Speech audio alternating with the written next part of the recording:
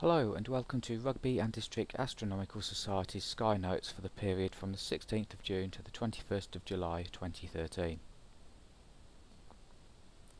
We'll start off as usual with our naked eye view of the sky, and this is where the stars will appear at midnight on the 1st of July, 2300 on the 15th of July and 2200 on the 30th of July.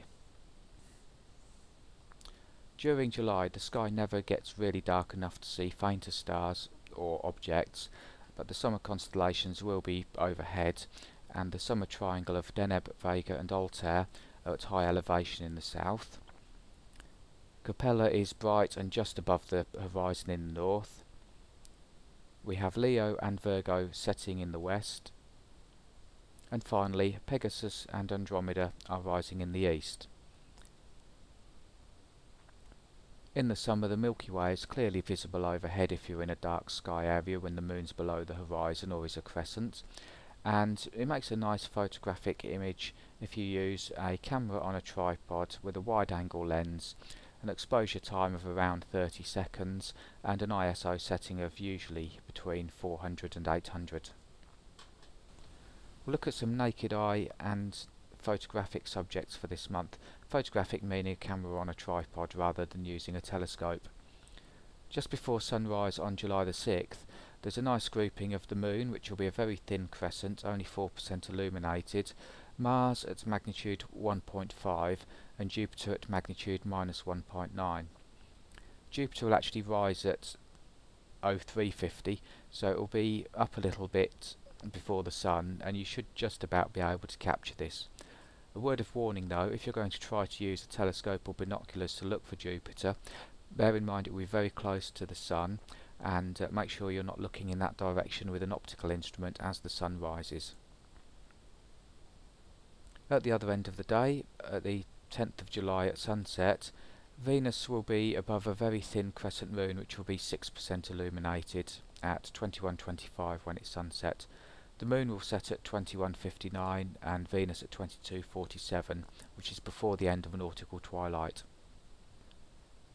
In the evening of the 17th of July at 2200, Saturn will be around about 3 degrees away from the moon, just to the west of due south. The moon will be gibbous and about 70% illuminated. And finally, the Delta Aquarid meteor shower will be reaching its peak this month. It's active from around July the 12th to the 23rd of August, and its main peak is predicted to be on the 28th at around about 8 o'clock, although this is in the early evening and the sun will still be up. The radiance can be found using the Great Square of Pegasus looking towards the south, although when you're looking for meteors it's best to look around about 45 degrees away from the radiant and 45 degrees above the horizon, which is where you'll actually see the longest duration trails of the meteors. Of course, in August on the 12th we have the peak of the Perseid meteor shower, so some of the meteors you see if you're going to look for that shower will actually be Delta Aquarids. This month we're going to be looking at Hercules and some of the objects that you can find there.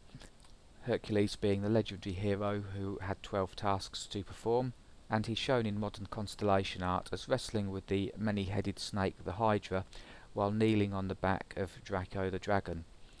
His second task was to kill the Hydra, which could regrow any heads he chopped off, and the reason he's kneeling on the back of Draco is that his 12th task was to obtain the golden apples of the Hesperides, which he had to kill the dragon to do so.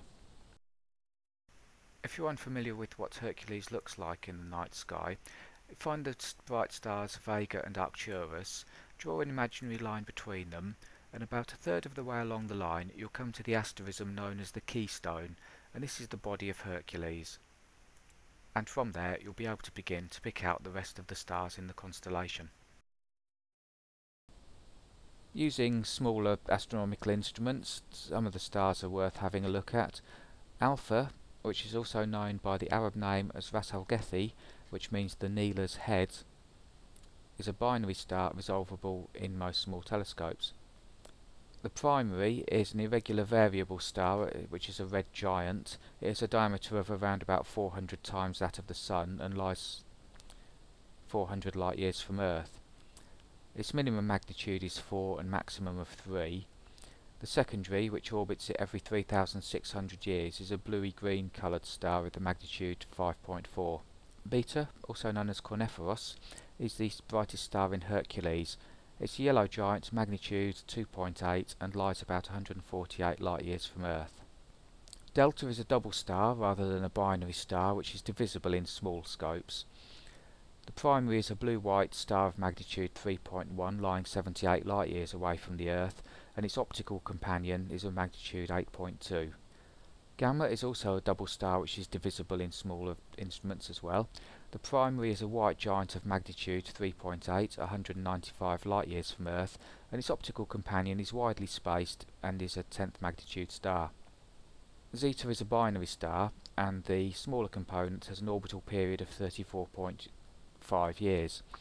The stars are beginning to separate now, and in medium aperture telescopes such as a 6 to 8 inch instrument you will be able to split the two, but they won't be splittable in smaller instruments at the moment. The components widen to their maximum separation in 2025. The system lies 35 light years from Earth, and the primary is a yellow star, magnitude 2.9, and the secondary is an orange coloured star, magnitude 5.7. Hercules is also home to two prominent globular clusters. M13, which we looked at last month, is the most famous one and is almost visible to the naked eye under a dark sky, and clearly visible in anything from binoculars upwards. M92 is nearly as bright, with a visual magnitude of 6.3, and lies about 26,700 light years away. It's also one of the oldest clusters in the Milky Way. It was actually discovered first by Bode in 1777, and Charles Messier rediscovered it himself on the 18th of March 1781 and added it to his catalogue as M92. There's also a 9th magnitude planetary nebula, NGC 6210, which lies 4,000 light years from Earth, which is visible in scopes larger than about 3 inches. And object Abel 2151, the Hercules cluster of galaxies, is also found in the area. Last month we looked at the inferior planets.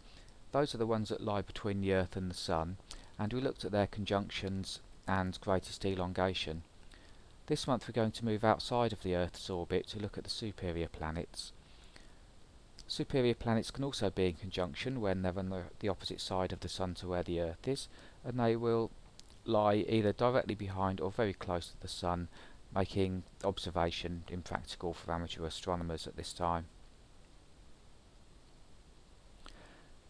When they're the opposite side of the Sun to the Earth, they're known as being in opposition. They're also they're closest to the Earth at this point, and their angular size, which is the apparent size of the planet, is at its largest. The planets of course don't actually vary in size, but as the relative distance between the Earth and the planet changes, they can appear to be larger or smaller in the night sky. The last position we'll look at is known as quadrature. This can be east or west, depending on where the planet lies in relation to the Earth, and it's when a line drawn between the Earth and the planet and the Earth and the Sun at an angle of 90 degrees. The reason we'd look at planets at this time is because they will exhibit phasing. Phases, of course, being most obvious when we look at the Moon during the course of a month, and the phasing on the planets is more subtle. The only one that shows any real phasing is Mars. Uranus and Neptune you wouldn't see any phasing at all really, because they lie so far away from the Earth. The best way to appreciate the angle of the Sun and the Earth in relation to a planet is to look at Saturn's rings. At certain times of the year you'll see the shadow cast by the planet lying across the rings, and close to the limb of the planet you'll see a little black area on the rings where they don't get any sunlight to reflect back to us. We'll move on now to this month's images.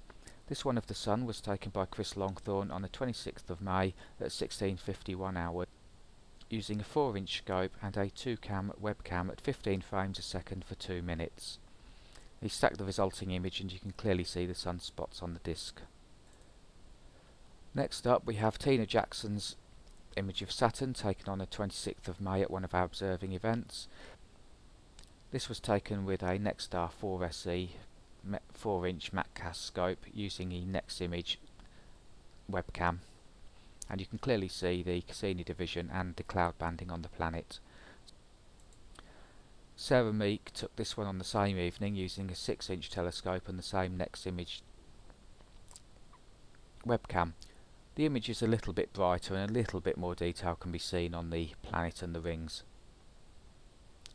And we'll be looking at an image taken with the same webcam but through a larger telescope in a minute.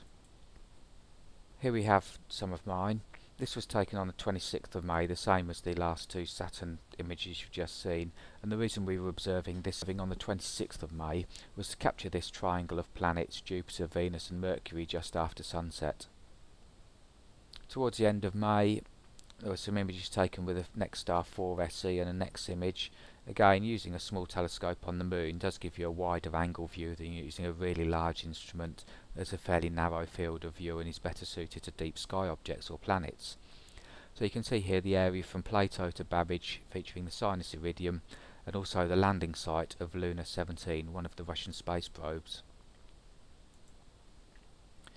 Moving further down the Terminator, we have the craters of Hermann and Grimaldi. And here we have an image of Saturn taken with a 9-inch telescope, again using the Next Image webcam. The cloud banding can be seen more easily, as can the Cassini division, but you will pick up these through a 4-inch scope as well. The dot to the left is Titan, and this is a composite of two images, one to capture the detail of the planet and one overexposing the planet to capture the moon. And here of course we have M57, the Ring Nebula in Lyra. It's one of 20 images that was taken during the run on a digital SLR camera and a 9¼ scope, and this one was discarded from the actual stack because of the satellite trail running across the middle of it here, but it's still quite a nice image. Looking round towards the north in Ursa Major and using a focal reducer on the 9¼ scope, it's possible to get both M97, the Owl Nebula, to the right of the image, and M108, the Edgeon Galaxy, towards the upper left of the image. And finally we have M27, the Dumbbell Nebula. This is a stack of 20 individual exposures, and the light levels were slightly adjusted in GIMP to produce the final image of not only the dumbbell shape but the actual circular structure around the centre of the dumbbell itself and some of the lobing as well. So it just remains to thank Chris Longthorn for his preparation of Sky Notes this month and the contributors of the individual images that we've used.